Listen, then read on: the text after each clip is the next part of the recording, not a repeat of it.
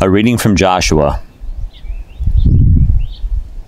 After the death of Moses, the Lord's servant, the Lord spoke to Joshua, son of Nun, who had served Moses. Moses, my servant, is dead. Now you and all the people prepare to cross over the Jordan to the land I am giving to the Israelites. I have given you every place where the sole of your foot treads, just as I promised Moses. Your territory will be from the wilderness and Lebanon to the great Euphrates River, all the land of the Hittites, and west to the Mediterranean Sea. No one will be able to stand against you as long as you live. I will be with you just as I was with Moses.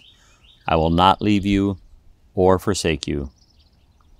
Be strong and courageous, for you will distribute the land I swore to their fathers to give them as an inheritance.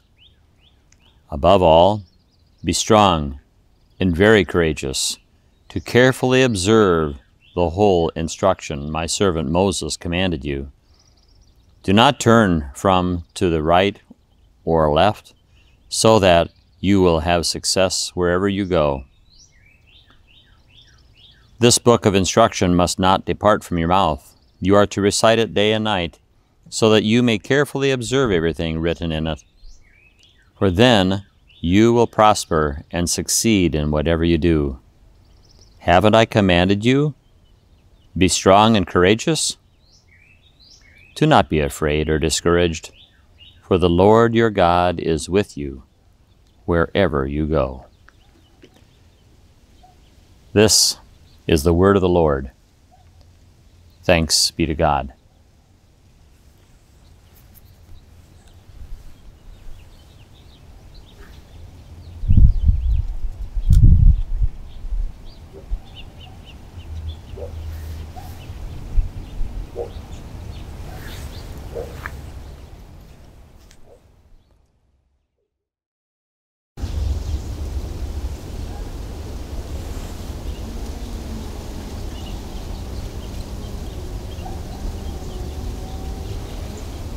Hope through new beginnings.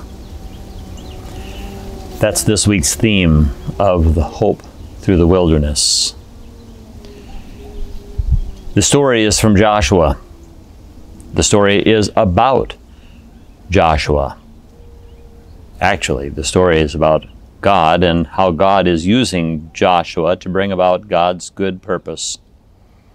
Be strong and courageous, says God. Do not be frightened or dismayed, for the Lord your God is with you wherever you go. Moses had led the people through the wilderness, but Moses would not see the promised land. Moses died just south of the promised land, just before crossing over from the wilderness into this freedom. It would be Joshua who would lead these people forward. And God makes a promise to Joshua that just as I have been with your servant Moses, so I will be with you. We are now entering into spring. Today is a gorgeous day. It's about 70 degrees.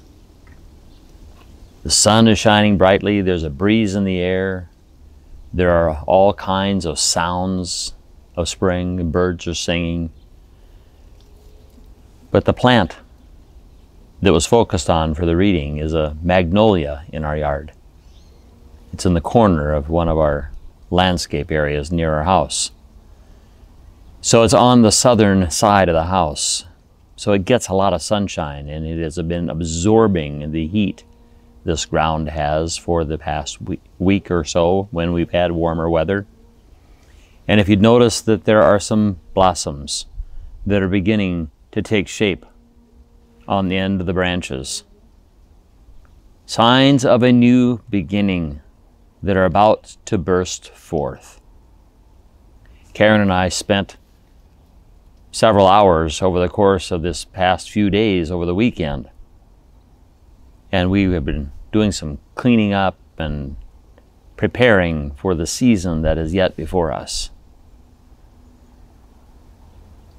As we gather together this week, we continue in this journey of Lent, and we continue to be reminded of our wilderness walk.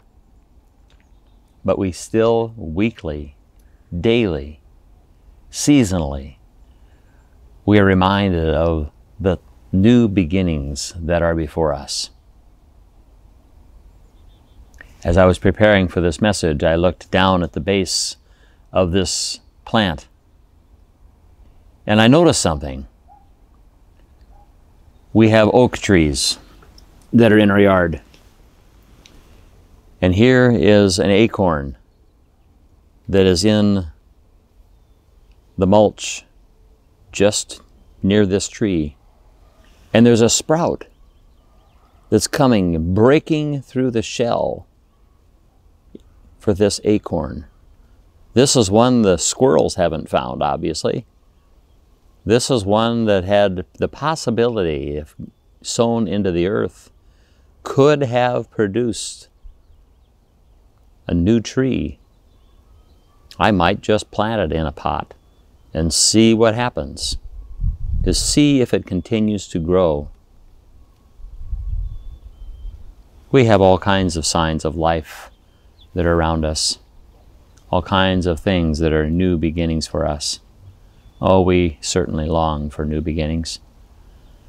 We long for a time where we are gathered once again, safely together, where we can sing together, where we can have a cup of coffee or some other refreshments together. We can only anticipate what that might mean for us as these next weeks and months and years unfold before us. This is a new time for us. This is a hopeful time for us. This is a time when we anticipate not a return to the old, but a move to new beginnings. Joshua could just see in the distance the promised land that was before them. They only had the anticipation of what that life next might be. So it is for us. So it is for us. We can anticipate what is yet to come. We can't fully realize it. We can't fully embrace it. But we are hopeful. Be strong and courageous, people of God. For the Lord your God is with you wherever you go. God's continued blessings to you in this Lenten journey as we look time and again for signs of life, new life bursting forth around us, as we live as people of a promise that God will sustain us and God will be with us wherever we go.